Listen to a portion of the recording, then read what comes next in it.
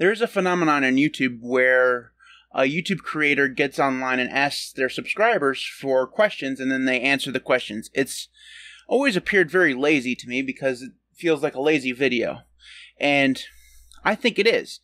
But I'm a lazy guy, so I thought I'd do one of these things. So a few days ago, I put a call out for questions, and I'm going to answer those questions now. So let's go ahead and jump right in. Now, I should say that I did not go through and put names to these. I'm just going to put the question out there. So if you ask this question, you're not going to get credit for it. But you probably know who you are anyways. There is just a few. The first question that I got asked was, where do you stand on the topic of extraterrestrials? And my answer to this question is, I think that it would be very arrogant of humankind to think that we're the only ones out there. Of all the billions of stars and hundreds of millions of planets, or how many ever there are, to think that we're the only one seems a bit arrogant, but it's also possible that we're the only ones. But it's also possible that we're not the only ones. I think it's more likely that we're not, and that we just haven't, stumbled across any other life forms yet. But then again, we haven't explored that much of space. I mean, relatively, we've just a very small smidge of space that we've actually been, able to observe either in person or through technology. So I think that we're a long ways away from being able to actually discover whether or not there are true extraterrestrials out there, but I think that there probably are, yeah. The second question I got asked was, do you think Linux is a viable Windows replacement for the average PC user?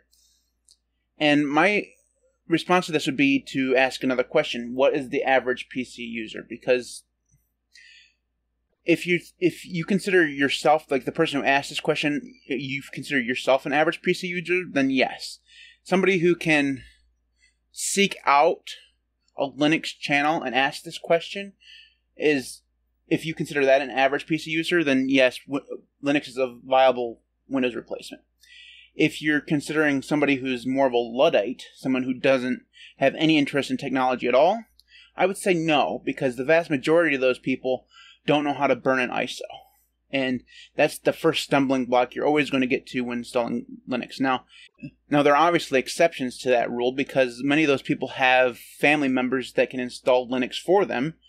And that's the scenario I'm in with my father. He has Ubuntu running on his laptop. It's extended the life of his laptop for at least another year, and it's still going. So I think that in that scenario, we're not really considering those people users of Linux, because they don't care what they're using. They just want to play solitaire and do jigsaw puzzles. That's what my dad does. So to answer the question, I think it could be for people who are technologically advanced enough to install Linux and to be curious enough to learn about it. For the most part, most people aren't like that, so they just want to use their PCs as a tool, and those people probably aren't going to be happy with Linux or even know that it exists.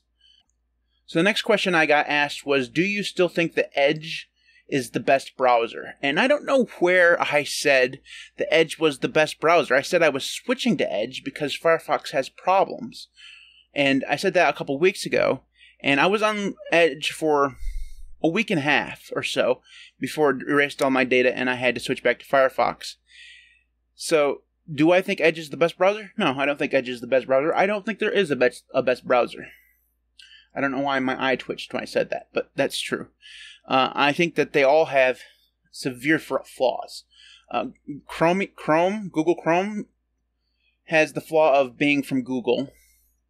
Chromium has a flaw of not having anything to sync with because they had to rip out the Google parts. Vivaldi has the flaw of being slow and proprietary. Brave has the flaw of being, brave. I mean, weird advertising, a weird fixation on cryptocurrency, and overall just kind of general shadiness. I mean, at least in terms of their PR abilities. So that's Brave. Edge has problems that it's, from Microsoft, obviously, but also it seems to be in a perpetual beta for some reason on Linux, so that's a big problem. Firefox doesn't render some websites properly and has a political stance that's out of the woke era. So They have their own problems too. So, and I'm using Qt Browser right now. It has its own problems. So I don't think there is a perfect browser out there. That's why so many people, when I asked what browser to use, answered with two browsers. So they use two different browsers, probably on the same operating system. So I'm one of those people who I really don't want to have to use two browsers, but I have a feeling that I'm going to end up doing two browsers because I really, really like Qt Browser. I switched to Qt Browser yesterday, and I'm really enjoying it, man. It's like really good. But there are some things that are just, they don't work. Like Tumblr won't work for whatever reason in Qt Browser at all. Like, it stops all the key bindings from working when you visit Tumblr. And while that's not a big deal, I visit Tumblr once a day. There are other websites that I'm sure I'm going to discover that are exactly the same. So for those websites, I'll have to end up using Firefox. So I'll be one of those people who use two browsers as well. So that's my answers. There's not a best browser, and Edge definitely wouldn't be it if there was a best browser. The next question is, would you consider doing a review of the Raspberry Pi? Yes, I would, if I had a Raspberry Pi. I don't have one. It's not that I don't have money to buy one, because they're really cheap. It's just that I haven't yet. Eventually I'll get around to it. I would love to create my own NAS using a Raspberry Pi. I think would be a fun project. The problem is buying hard drive space right now. It seems a little bit overly expensive, so that's going to have to wait into the future. The next question I got was, how long have you been using Linux? Now, this is an interesting question because it has kind of two answers. So I first discovered Linux in about 2002-ish, maybe 2001. And I was working at Little Caesars, which is a nationwide pizza joint here in the United States, for those of you who don't know. I was working at Little Caesars. It was my first job ever. I was in high school. And one of the guys I worked with, his name was Seth, he handed me a CDRW with OpenSUSE on it. That was my first experience with Linux. And I installed that on my Gateway PC that I'd just gotten in the year 2000. It was my first real computer at home. And it cost that computer cost like $4,000 and came in like 25 boxes. I shit you not. I remember the day that thing comes. I mean, if you don't know about, for you youngins out there, you don't remember Gateway came in these boxes that had cow spots on them because the cow was their mascot. And the UPS driver came and pulled them back into our driveway and was here for about 20 minutes unloading boxes because it came in that many boxes. It was the dumbest thing ever. I mean, the keyboard came separately because, it was a huge-ass keyboard. It had an accessory package. It had the gigantic tower, which I swear was at least 2 feet tall. I missed you. And this is the year 2000. In 2001, when I got that CD or that CDRW with OpenSUSE on it, I brought it home, installed Linux on that computer, and I used it for a little while. But at that point, I wasn't as technologically interested in anything, really. I was a high schooler who wanted to play video games. And at that point, there weren't any games for Linux outside of, Solitaire and a few things like that. I mean, there were a few, but I didn't know how to get them. I wasn't as technologically adept as I am right now. So I didn't last very long on Linux at that point. Now, in 2009, me and two of my friends started a technology podcast. It's had many titles since, we started. And slowly it has transitioned into us reviewing movies and stuff like that, and just three guys hanging out. But in 2009, we did that, and we've been friends ever since. We keep doing a podcast every once in a while. But in 2017... one of those guys and I decided we were going to start a Linux podcast. I don't remember why we decided to do it, though. I don't remember why. I didn't use Linux. I was a Windows user at that point. But for whatever reason, I decided I wanted to use Linux, and I wanted to start a Linux podcast. So Ricky and I did. We started a Linux podcast. He had been using Linux for quite a while at that point. He works in IT, so he knew a lot more about Linux than I did. And so we just started to start the podcast. And at that point, I decided I was switching to Linux full time. Now, I kept the Windows partition, but I just decided to switch to Linux and just use it full time. And the first distro I used was Solus Budgie. And I loved Budgie. It was fantastic. But the software availability, even back then, was not so great. So I ended up hopping a lot. That's what you do when you first start using Linux. I hopped a lot. And that kept on for a couple of years. So I've been using Linux full-time since 2017 when we started the podcast. And some of those early episodes are still up online in the feed if you want to go back and listen to them if you're really all that interested. They're not great podcasts. I'm just going to put that out there. But they're there if you want to listen to them. So, yeah, 2017 is the answer to the question. The very long-winded answer to that question. Okay. Why do people hate SystemD, and would you ever consider running a system without SystemD?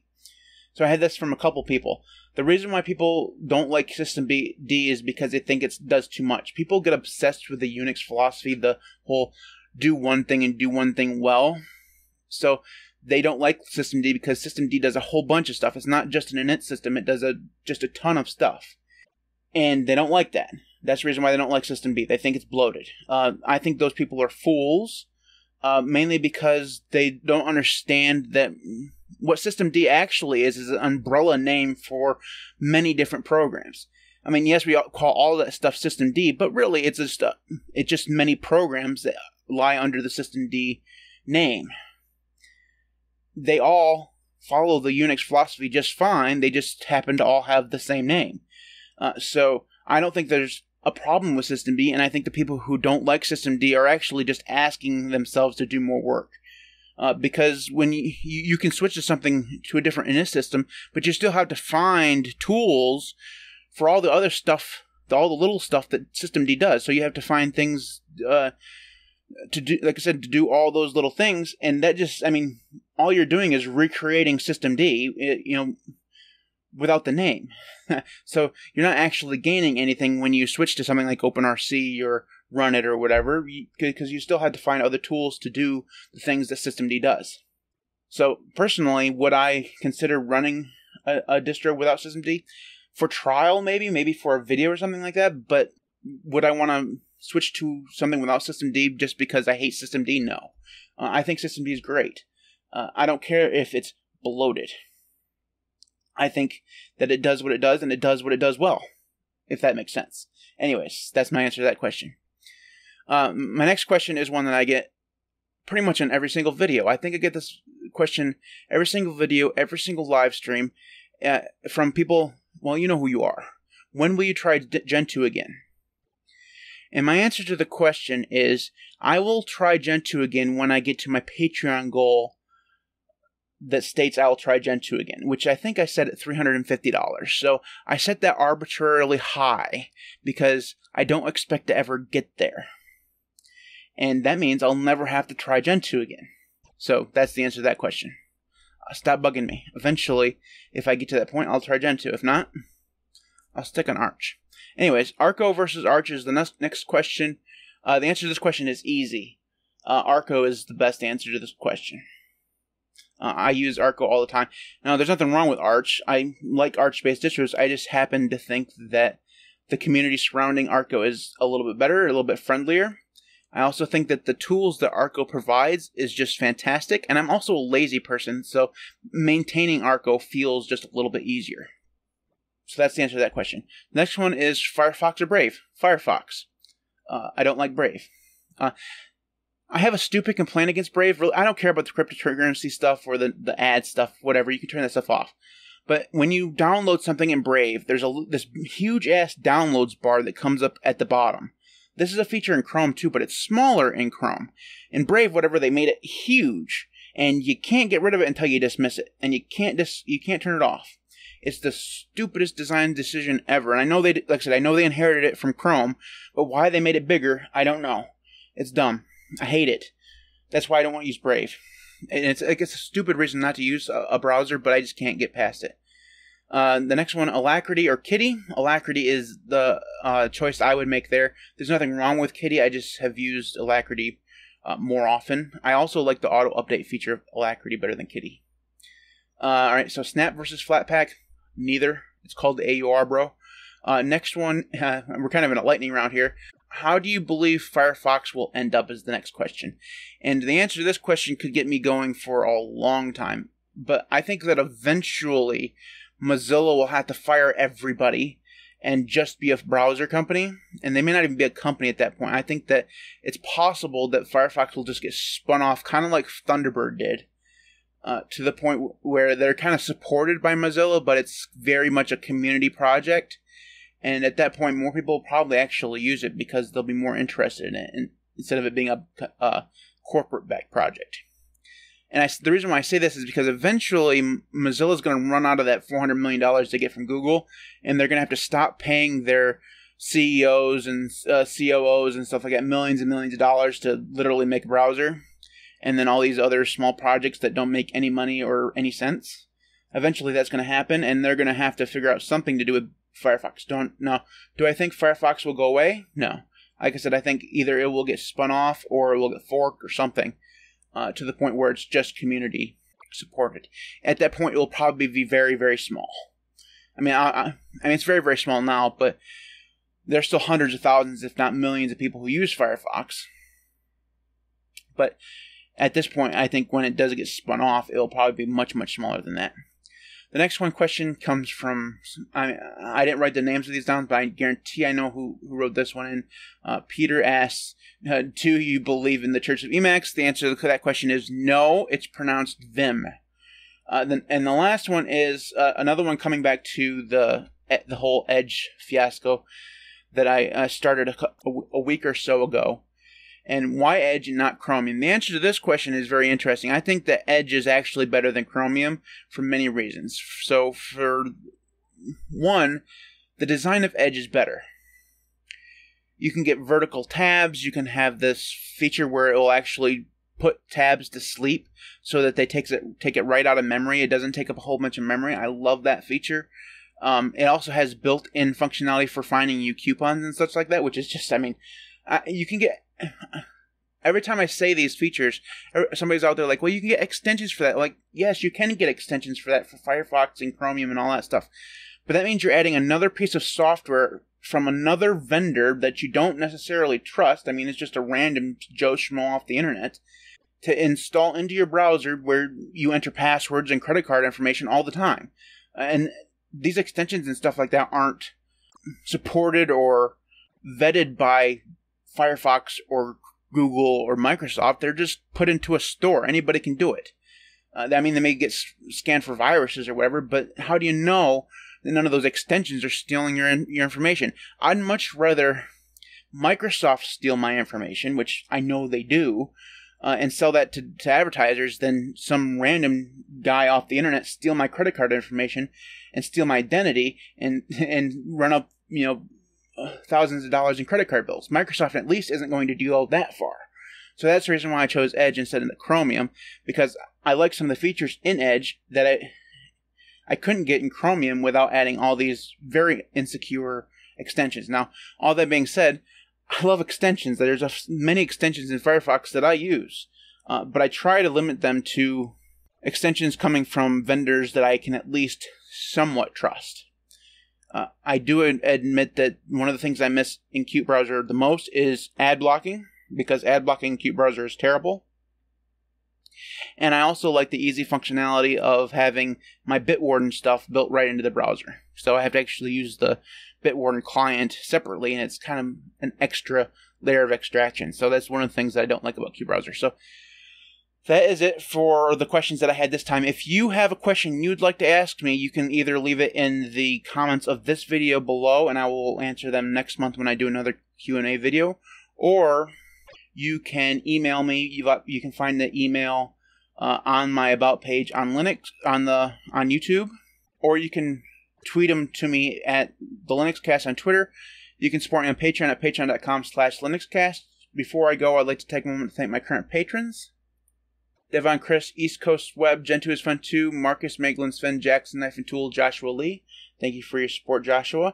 Mitchel, Mr. Fox, ArchSinner, Marek, and Camp. Thanks everybody for watching. I'll see you next time.